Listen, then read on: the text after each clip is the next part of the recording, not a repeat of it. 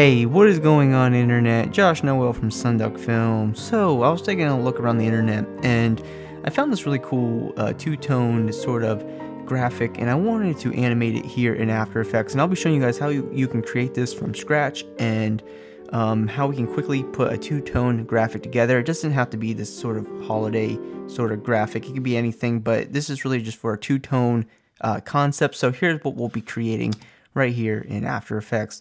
So kind of like a snowy little Christmassy scene, and it's really simple, but really this was to go over the two-tone concept and how we can kind of quickly create these graphics. So let's jump right here into After Effects, and I already have a background in here, which is a sort of a darker, or sort of a medium blue color here. And what we're gonna do is we're gonna go up to our Ellipse Tool, and we're gonna create the land which you saw. So I'm going to use the Ellipse Tool to do this because I want it to be perfectly, round. So what we're going to do is kind of just draw out like a oval, kind of like this. And I have my color too, I guess, sort of a nice little light yellow there. And those are going to be my two colors in my palette. And with this selected here, I might want to go into the ellipse, and I might want to increase the size by a little bit, just depending on what I want to do. And then I'm kind of probably going to put this right here and make it a little bit bigger. And then let's go and duplicate the ellipse by going up to Edit, Duplicate, and make sure the ellipse is selected, and we'll just duplicate it there. And we can kind of maybe come over here, bring this to the side here, and then we'll duplicate it one more time, and we'll bring this one to the middle, and we'll go into the ellipse path here and increase the size, make this one just a little bit larger, maybe like this. All right, and then maybe what we'll do is close up the shape layer. We'll call this one Land. And let's bring it down by a little bit because, land was too big. So recently I made a tutorial where I created vectors inside of Illustrator, and I want to go ahead and use this tree vector right here so I don't have to recreate it. And of course you can go to this tutorial and download all these vectors here, and also maybe even check out how to create it if you've never used Illustrator before. So here are my Christmas vectors, and I'm going to bring them right here into After Effects. I'm going to import it as a composition, and as you can see, we have our Christmas tree right here, which is basically just three triangles and like a rectangle sort of added together. So if you really wanted to create this, you could, but I'm going to go ahead and just turn off all of our layers here, and we'll just have our Christmas tree right here. And then what we're going to do is we're going to actually animate this right now. So I'm going to go ahead and grab the puppet tool right here, and I'm going to kind of go zoom in here, and we're going to add 3 points in here, 4 points actually. We're going to add a point right here, and we're going to add like 3 points right below it. So now if we scrub through here, maybe go to 2 seconds, and we take this top point here and we kind of like wiggle it a little bit, as you can see, it will animate just by a little bit, and make it just a little bit more interesting. Maybe it's just like the wind is blowing and is making the tree move, and just really so we don't have like a static image either. So I just went through this entire went through 7 seconds and animated this. And let's go back into our our comp here, and let's bring in our Christmas tree, which is part of that vector. And what we need to do is go up to Effect, Generate, Fill. And we need to make sure we have that creamy color selected there and paste that right in there. And then we can kind of go here and start positioning this to kind of work out for our comp. And one thing I'll do is I'll vectorize it by doing this little rasterize icon down here.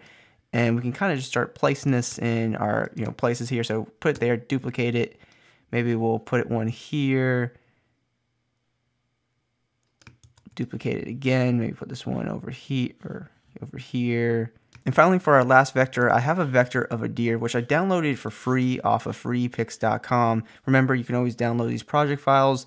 And I really suggest, if you don't, like me, I'm not a master illustrator, so downloading this was an absolute must. And sometimes you can get away with doing things really fast when you can just download vector files. And FreePix is a fantastic site because they offer a lot of free, fantastic vectors. So be sure to check them out. But we'll be using this deer vector file in here, and which I'll just import right here into our comp here, and go up to Effect, Generate, Fill. And we'll go ahead and put our cream color on there, and we'll go ahead and vectorize it, and we'll scale it down a little bit, and we'll put it right into our place here. And one thing we need to do is to puppet tool this one as well. Maybe we'll move the head of our awesome deer. All right, and let's go to the puppet pen tool here, and let's zoom into our comp. And we want to maybe turn the head of the deer. So we can come here, put 1 point there, and put like say 3 points below it, and then move to like 2 seconds ish, and then we can kind of wiggle the head a little bit. I'm sorry, it's a little pixelated, but I don't have the greatest computer in the world, but it is a pretty good computer. Anyway, just going here and moving the head of the deer just kind of back and forth a little bit. It creates a little bit of awesome animation. And we take a look here. The head is kind of moving there. So I think that's pretty cool. Of course, you could probably add like another point down here to kind of keep the feet in place. But I think for the most part, that's how you can create some very subtle animation for this sort of two-tone thing. But let's go ahead and create the snow of this scene. So let's go up to Layer, New, Solid, and we'll call this one Snow, and we'll click OK. And let's go up to Effect, and we'll go to Simulation, and we'll use the CC Particle World Effect. And let's go into the producer, and let's really just increase the radius of this, X and Y, until it fills the entire comp here. And let's go into the particle, and let's set this to a faded sphere. And let's set the birth and death color to that cream color as well, so it stands out on the blue background. And let's set the birth and death size to 0.05 for the birth and death, 0.05 for death. And then let's go to the max opacity and set that to 100%. And then let's go back up the top under birth rate, and we need to set this to like maybe 5 or 6, and maybe set the longevity to 6 as well. And then let's go into the physics, and let's set the animation type to twirl, and the velocity to 0.2, and then finally the gravity to 0.04. And actually, just one more setting. Let's go to the resistance here, maybe set it to 0.5. So now if we scrub through here, I'll just solo this real fast. We have some nice snow downfall, and it should be really nice for our composition here. So I also wanted to add a sort of a big snowflake to this, and I just searched this. I typed in snowflake to find this, so I didn't have to create it myself. So basically what I'm going to do is I'm going to bring this into our comp here. There's our snowflake, and I'm going to go ahead and duplicate our snow layer, which is our particles. And this is where the fun's going to begin, because I didn't want to animate all these in here. So let's turn off our snowflake layer, and let's go into this, actually let's rename our snow layer here, and let's call it snowflake. And then let's go ahead and go into the particle, and let's set the particle type to a textured quad polygon. And let's open up that texture tab right there, and let's set the texture layer to the snowflake PNG file. And we got some nice snowflakes in there. You can't see them yet, so we're gonna go here and we're gonna tweak some settings. So let's go to the birth size, and let's set this to 0.6, and also the depth size to 0.6 as well. And as you see, we have all these snowflakes in here. And let's go to the size variation and set it to 0%. And I'm going to really try to keep this all consistent here, so we don't have any like bigger or smaller, or all these snowflakes doing weird things. So we're going to keep it consistent. And then we need to go here to the initial rotation and set that to 0. And also the rotation speed to 0 as well. And there we have our consistent line of particles.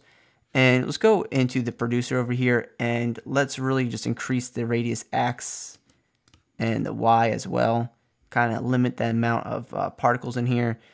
And then let's go into like the physics here, and let's set the resistance to 2, just because we don't want these to be falling down way too fast.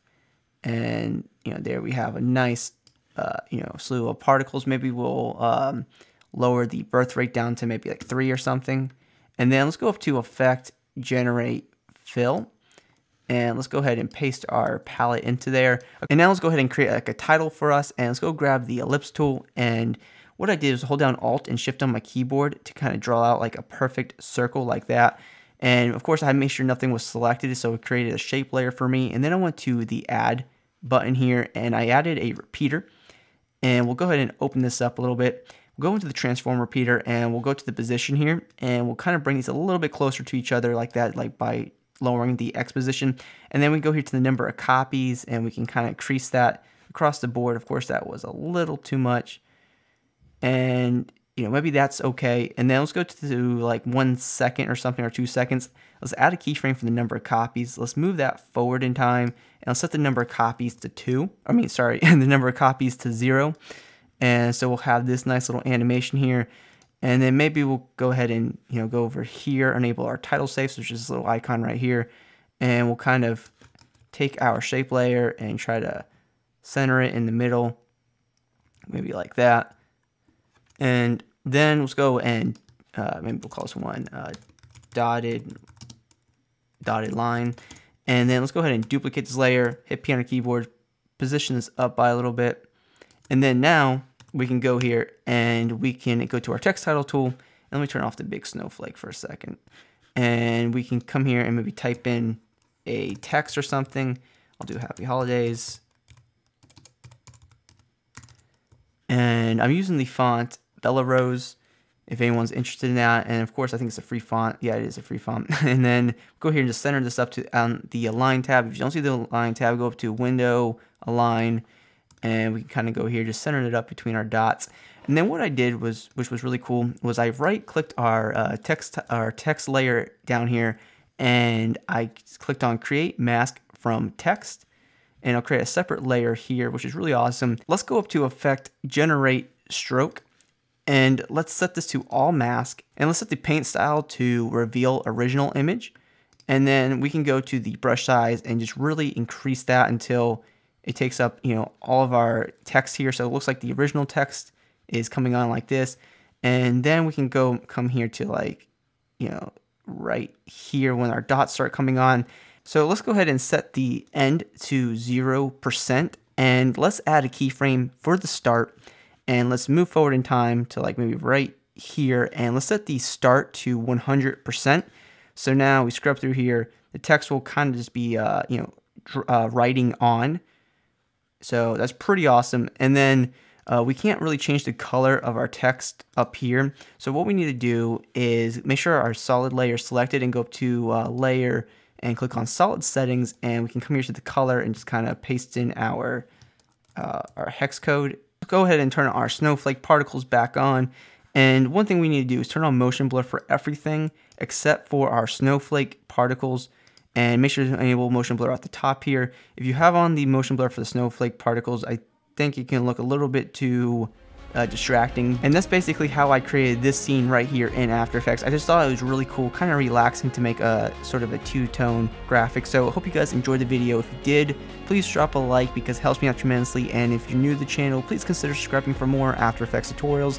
And please be sure to hit me up on my social media networks. Those links are in the description of this video. And as always, thank you guys so much for watching this video, and I hope you have a good day.